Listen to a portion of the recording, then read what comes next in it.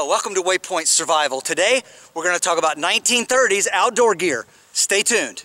In doing my research for the 1930s Hobo series, as well as an upcoming 1950s camping series, I came across a number of outdoor items, vintage clothing gear, and clothing items that wouldn't necessarily fit into the Hobo series, but nonetheless I fell in love with them, and so I've been putting together a collection. Since it's a beautiful snowy day and it's really cold here in southern Ohio, it's about 17 degrees Fahrenheit and dropping, I thought this would be a great time to talk to you about what someone might wear in the 1930s era during the Depression.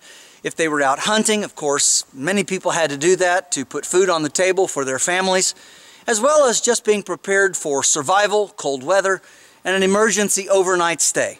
So let's get to that right now. The first item that you will note is the wool felt fedora.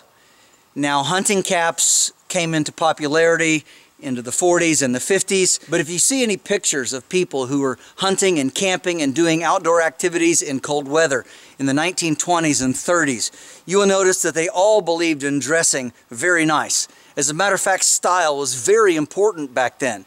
And it was important to be clothed properly for the outdoors, not just to weather the storms and whatever weather might come your way, but also so that you looked good in the wilderness. The next articles that you will notice are these deerskin gloves. They are mittens with a trigger finger. Of course, this adds to your dexterity. They're extremely warm. Of course, they are lined with this wool lining, and believe me, even out here at 17 degrees, my hands are hot to the point of almost sweating when you do any kind of serious activity. Now, they are attached with a cord. This is so you can use your hands to do things. Often you would wear perhaps some wool knit gloves, either fingerless or with fingers in them, for extremely cold weather. And of course, that way you could do your tasks and then easily put them back on. Now, if you're hunting or running a trap line or doing anything, you know how important it is not to drop your gloves, especially if you're working over water or anywhere you think you might kick it over a ledge or something like that. You will find that attaching this is very important. How you attach them is simple. There is a hole that is punched through the gauntlet of the glove, and then you can see there is a simple peg with a slip knot onto the leather thong, and that way it cannot slip through and you can't lose your mittens. The next item that we come to would be some sort of a musette or bag of sorts, haversack of type that perhaps would have been used during the First World War, even back into the older wars. Anything that would hold a few bits and pieces of whatever you might need. A man might put his sandwich in here, perhaps a thermos of warm water or coffee that he could warm up over a fire. Inside mine, I have a large handkerchief, and this is wound up around my cup. This is, of course, so I can scoop up water, boil it over a fire. I do have an old cotton rag. This would be used for cleaning up or for grabbing the pot. This is also useful for wiping down the 12 gauge, as well as getting any bits of snow or condensation off of it and keeping it generally clean. The cloth is wrapped around it to keep it from rattling while it's in the haversack.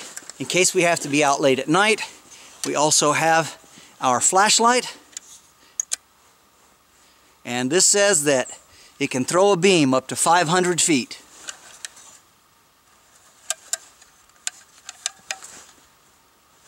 But this is a really neat thing to have, again, for tracking that game and making sure that you don't get lost at night if you're out that late. Next, on the belt, which is around the high point of the waist, we have a marbles knife, of course a sheath knife, great for any kind of emergencies or taking care of game.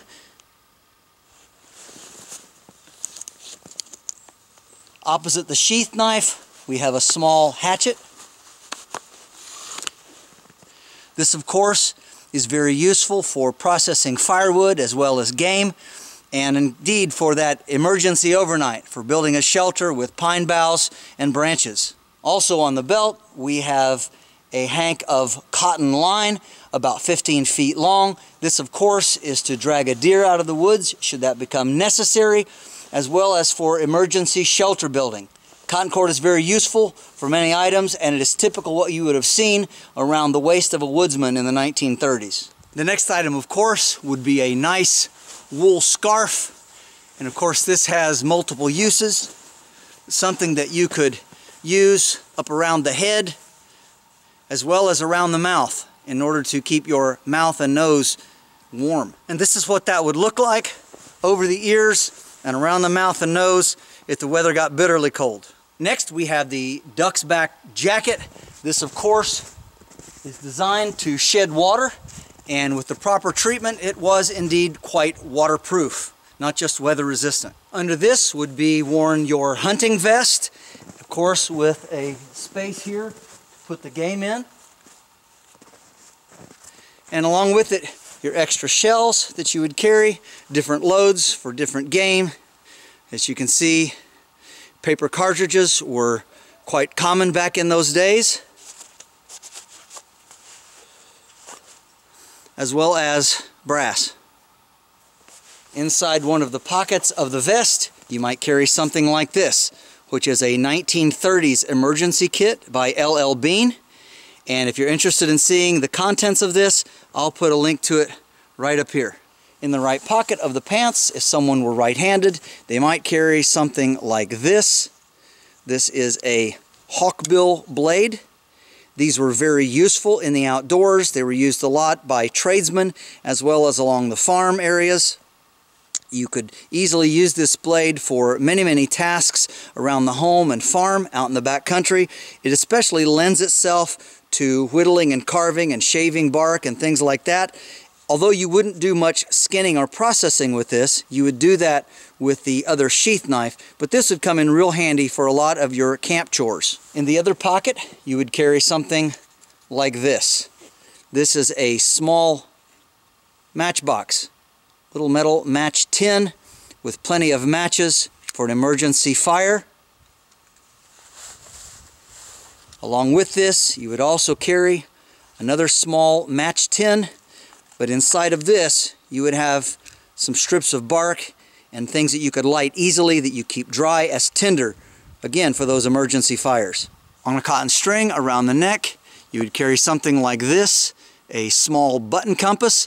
This, of course, very useful for navigating, and even though you're not going to do a lot of orienteering with this, yet it can keep you walking in a straight line and would have been very useful to the outdoorsman. The cotton string, of course, very light, easy to break if you would get snagged, but also keeps you from losing it, and because it's cotton, it doesn't get cold in the cold weather. And in case you're wondering what this piece is, it is an old W.R. Richards from Belgium. The next item of clothing that you might find an outdoorsman wearing in this type of weather would be some sort of a knit sweater like this, some sort of a pullover. Zippers were very common in the 1930s, and so you might find something like this to keep you warm. Under that, you would have some sort of a nice button-up shirt. This could be wool, or it could be cotton, or some type of corduroy, as this is. And of course, you would wear this buttoned up all the way to make sure that you kept all your heat in. The pants are made of wool, very heavy wool and thick to keep the weather out and to keep you warm. And of course, they would be held in place with suspenders for that nice, comfortable walk through the woods. The boots are LL Bean boots, and we'll get into that more here in just a little bit. There's a certain way you want to wear these. And you will notice that we also have wool leggings, which act not only as a legging to keep the lower part of the leg warm, but also act as a gaiter to help keep snow and debris out of the top of the boots. These are very long as they go down inside the boots and actually come up past the knee, and then are simply folded down over the top of the boot, just like so. The pants are the lace-up type. They also have an inner zipper installed for ease of taking them on and off. And of course, we're wearing nice, thick, warm wool socks. All right, let's talk about these boots and what's inside of them. Some very important items. What you all may not realize is these do not come with very much insulation in them. There's really not any padding at all, so you really need to add your own. Inside, we have some sheep's wool. This is real sheep's wool. See the leather there. marked for the right side. And this really helps to insulate your feet against the cold of the outdoors and the snow and ice pack beneath your feet. Also inside these boots, they come with a removable felt liner. And this, of course, you can take out if you do get damp or wet from sweat, or if you would get into some deep water, you can take these out and dry them by the fire or when you get back home. Now, if you were particularly poor and you couldn't afford wool inserts, you can do what this person did. This is from an old pair of LL Beans. You can see quite worn out. But what this is, they have put a layer of old newspaper down underneath, and it eventually became molded to the foot. Of course, this has worn off for many years, but that was a trick that you could use. Of course, many of the hobos and different people knew about newspaper. You could wrap up in it and stuff it into your clothes for additional warmth. But here's a good example where someone used it on the sole of their feet to help provide extra insulation for walking in the snow and on the ice pack. And yes, underneath it all, we have the wonderful Union suit. This, of course, would have been something that outdoorsmen would have worn. I got a lot of grief from not using it in my hobo series on what hobos wore in cold weather. They would have worn them if they'd have had them, of course, but we do know that this was something very common back in those days, and yeah, definitely helps as a base layer. And yes, it does have a button flap in the rear. Well, thank you all for watching. I hope you found this interesting. And I do appreciate all of you that have been supporting the channel, all of the thumbs up and the comments and the shares. They really do help. I also want to give a special thank you to my Patreons, those people who have month after month and year after year now have supported the channel financially. It goes to help purchase the items that I show you. It helps me do research, take trips, and all of those things that you've come to enjoy on the channel. However, I'm getting really cold. It's 16, 17 degrees Fahrenheit, and all I've got on is a Union suit, a hat, and some boots. So I think it's time to wrap this video up. This is James Bender for Waypoint Survival. If you like this video, please give it a thumbs up. Also, make sure and check out the links in the description box below, just under the More button. And while you're down there, you'll also find our waypointsurvival.com link. And this is where you can sign up to take survival and bushcraft classes here at our beautiful training facility in Southern Ohio. And if you haven't already done so, please subscribe to the channel. We'd really appreciate it. And when you do subscribe, make sure and press that bell button so that you can stay notified of all of our upcoming videos, and we'll talk to you next time.